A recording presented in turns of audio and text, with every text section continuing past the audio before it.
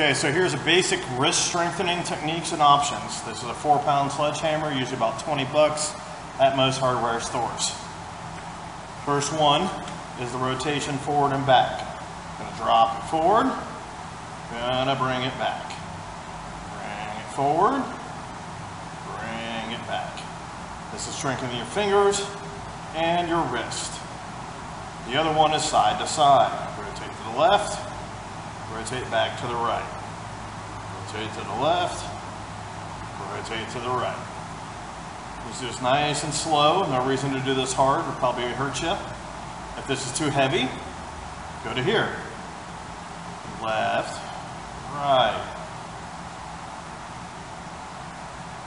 Forward and back. I do not have a recommended rep count or anything of that type. I just have, this is a good way to strengthen your wrist.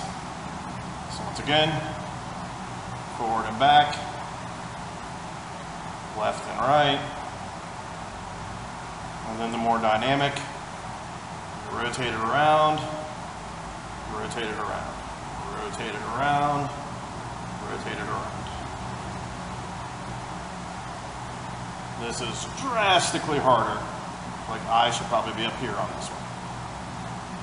Goes around, goes around, goes around, goes around. Don't do this a whole lot the first couple times, but doing this will drastically increase the ability to grip and maneuver your weapon.